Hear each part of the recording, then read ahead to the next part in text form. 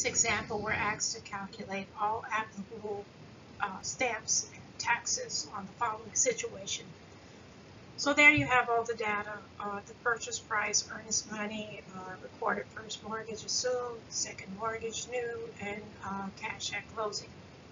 So the first thing we want to do is just remember the acronym SIN, and what it stands for is for calculating the stamp tax, the intangible tax, and the note tax. So let's start out with calculating the document stamp tax. So the document stamp tax is based on the sale price, and here you'll notice that we have a sale price of $85,214, and it's based on 70 cents per 100 or a fraction thereof, and we always want to go ahead and round up when we do these calculations. So let's go ahead and first we're going to take the purchase price and divide it by 100. When we do so, we get 852.14. We're going to go ahead and round that up to the nearest whole dollar, and that would be 853. Then we're going to go ahead and multiply that by the 70 cents, and that's going to give us a document stamp tax of $597.10. And now the I stands for the intangible tax, and that tax is based on new mortgages only. So here we have our new mortgage as $15,000. You're also going to use 2 mils, which is 0.002 of thousandths of a dollar.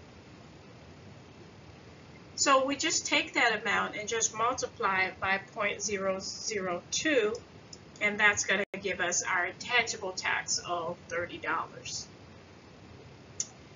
Now the last thing we're going to find is the N, which is the note tax. Now one thing you want to note about note tax, this will apply to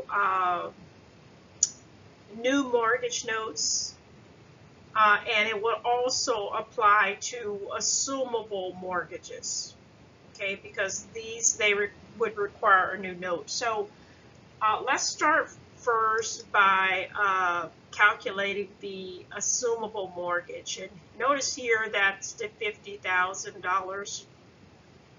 So we're going to go ahead and first begin by dividing that by 100, and then afterwards we're going to multiply it by, because on the note tax it's 35 cents per 100 or a fraction thereof.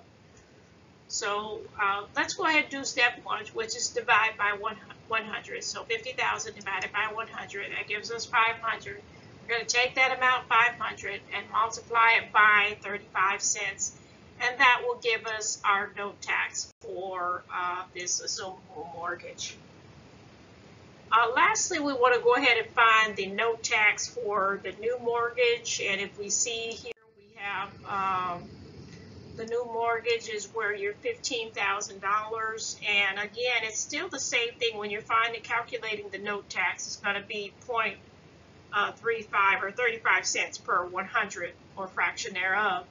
So we're going to go ahead and divide that $15,000 divided by 100, and then take that amount and multiply it by 35 cents, and that will give us our note tax.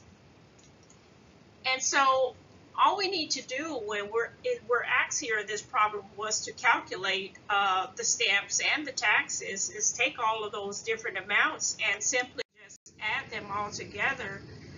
Once we add them together, notice we're going to have a total there of $854 $4.60. And there you have it.